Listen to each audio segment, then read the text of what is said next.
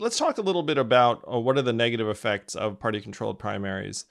So we've touched on it a little bit, and I've seen it. Number one is you're going to have an incumbent from one of the two parties. And so if you have a safe seat, then, and I've been supporting candidates down ballot, so I've seen some of this.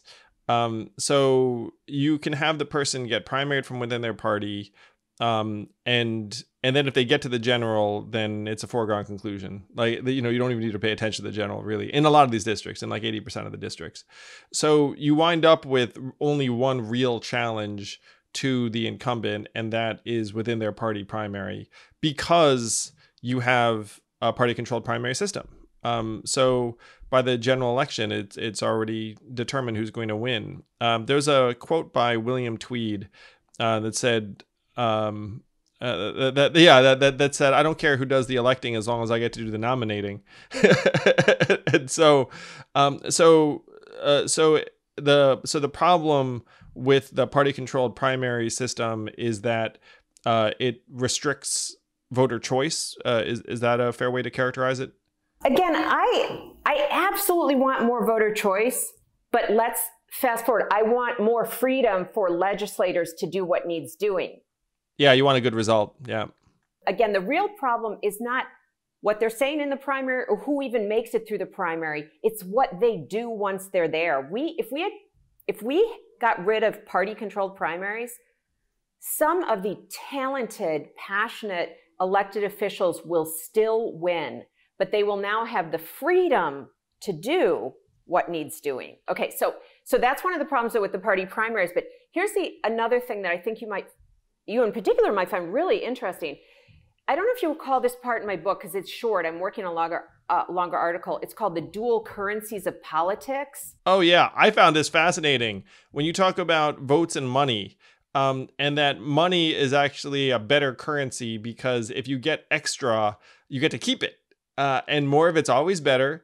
Whereas voting, if you get extra votes, then you don't get to roll them over to the next election. There's a lot of nuance to this. So again, remember, we're looking at now politics as an industry. And so we're trying to find out what's going on in this industry.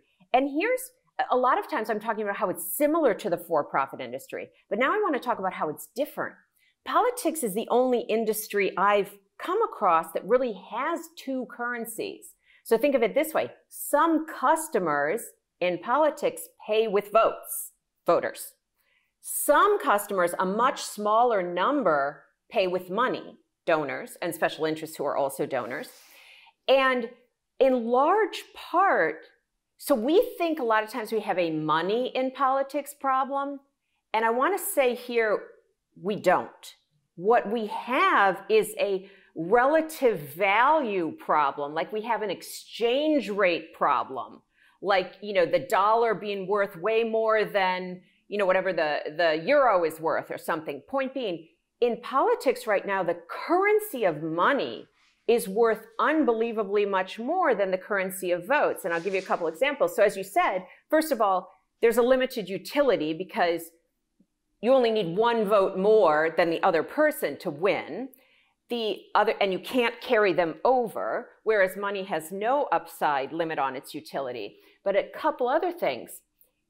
The only time votes really have any value is in the party primary, but only in half of the primaries, right? Because if the district is gerrymandered or even naturally occurring a red district, the only votes that have any value are the voters that turn out to vote in the red Republican primary. So it's actually, if voter turnout in a primary is 20%, but 10% of the people are turning out here, their votes have power and have value. And then when you get to the general election, each vote is sort of worth zero because it's already decided. Determined, yeah.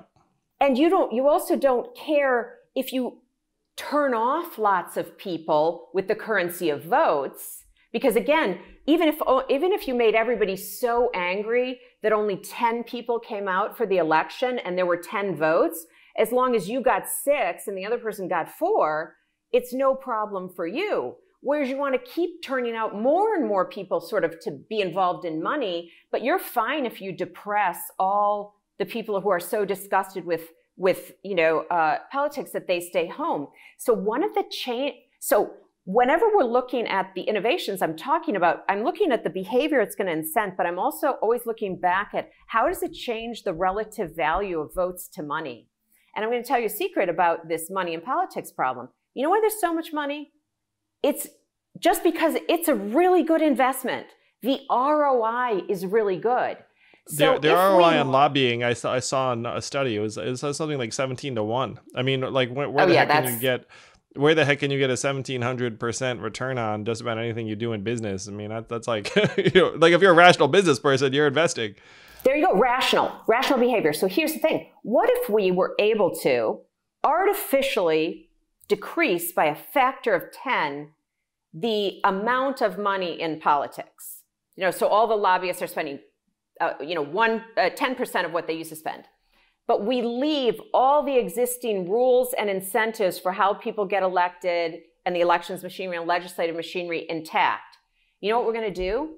We're going to essentially make it 10 times cheaper for the self-interested money to get the same result. So here's the key. Make votes more powerful than money. Make that currency the one that matters. And then it won't make all money go out. But the point is, if the votes are more powerful, you can't buy with money what votes don't want. Yes, that's the dream. Therefore, then the money that goes in, will lessen if it's not at all connected with what's good for the country, because you won't be able to get the ROI on it. You won't get the return on it. People making decisions make Why rational play? decisions. I can't get what I want.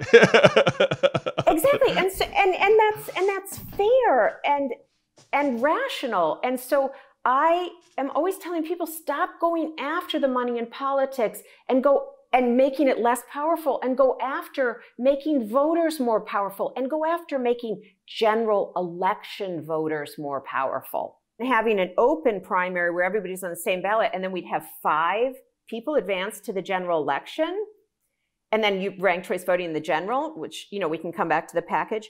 That means that the election is never decided in the primary. It's always decided in the general. And all of a sudden, every voter matters because you're using ranked choice voting. Even if the district is deeply red or deeply blue, that's so much less of a problem with this system. We sort of leapfrog over the need for gerrymandering reform. Certainly not fair gerrymandering and everything, but it's not the gating factor. Let's do final 5 voting, open top 5 primaries, plus ranked choice voting in the general elections. And in the general elections alone, and you're going to rank these 5 candidates, and then we'll elect someone with the majority of, the broadest appeal to the most number of voters. But the main reason, and that's what a lot of people that like RCV talk about, is how it's more fair and democratic. And it is those things, and I'm for those things.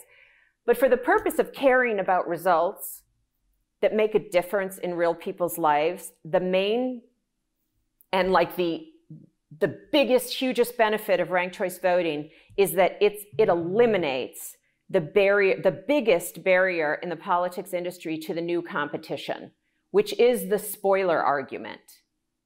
Oh yeah, don't vote for that person. You're going to waste your vote, etc. Like, you get rid of it. So ranked choice voting gets rid of the spoiler effect. It diminishes the incentives to campaign negatively, because if you trash someone, then you both look bad, and then the person in third place ends up coming up. It makes it so that the ultimate winner has at least some kind of level of support among more than 50% of the folks, which right now, if you end up with, split votes, like you could have some person that no one really, well, not no one, but less than 50% of people ends up winning. Plurality winner, like happened with the governor in Maine, or to some extent with Donald Trump during the primary process, because there were places he won with less than 50% during the nominating process. So in both political parties, a lot of times the presidential primary, favors these plurality winners, and you don't get sort of the person who's everybody's second choice but nobody's first choice. Yeah, so this was an appealing vision to me, the top five and plus ranked choice voting, in part because I was trying to imagine if you were an independent minded person who was considering running for office and you got some people behind you, and let's say there's an incumbent. Let's call, it could be either Democrat or Republican. It doesn't matter for this example. But you think to yourself, okay, if I get enough people behind me, all I have to do to make it to the general is be in the top five. And that seems kind of achievable. Like, I just need to go out and get enough votes to be in the top five. And then if I do get in the top five, then we all contend in a ranked choice voting format.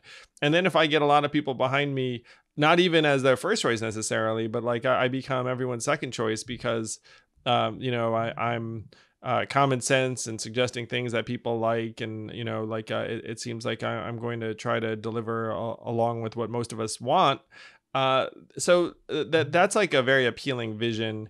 And so I've always been a fan of ranked choice voting. And I think you and Michael helped open my mind to the fact that the primary system is a huge component of who can successfully run for office and then what their incentives are after they get there, to your point. And now we know that the primary system is a huge reason why votes have so much less power than money. Yeah, that too. Because like you said, it's very constrained because if you're not registered in that party and one of like the folks who shows up to that primary, then you're just showing up to the ballot being like, well, I don't even really have. And this is one thing you really do have to reflect on for a moment, is that for the average person in that district, they don't really have a meaningful choice because if they weren't able to participate in the nominating party's primary, then they're just showing up to the ballot box and being like, okay, I can vote for one of these two people, but one of them is almost guaranteed to win. And it's one reason why people write off politics, because they're like, my vote doesn't matter. This is a waste of my time. When people have that perspective, I look at them and I think like, this person may be rational. It's like there's some people being like, no, you're a jerk for thinking that. It's like, well, maybe they're onto something. It's like if you had a system where it was truly irrational, then you could hold people to a higher standard because you'd be like, your vote really does matter because you can actually make a difference, and right now I tell people, hey, look, if you only have time to vote once, just vote on primary day. Like if you somehow can't do twice, just vote on primary day. And I also, people are often saying we need to have universal voting. We need to have mandatory voting. We need to increase turnout. And I say, why are we artificially trying to increase turnout? The best way to increase turnout? Make turning out matter. Thank you for listening in. I hope you enjoyed this conversation. If you did, please do subscribe to Yang Speaks and click on notifications so we can let you know every time we have a new episode.